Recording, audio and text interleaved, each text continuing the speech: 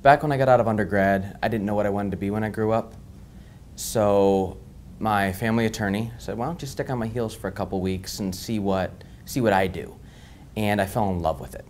I fell in love with what he did, where he had clients coming in that were scared, that didn't know what was going on and were really, really nervous. And he sat them down and looked them straight in the eye and said, it's going to be okay. I'm going to get you through this.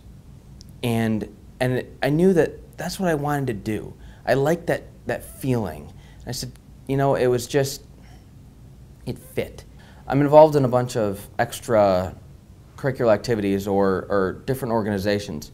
I think that the law school experience isn't complete without those organizations and being involved in student groups and getting involved outside of just your normal required classes.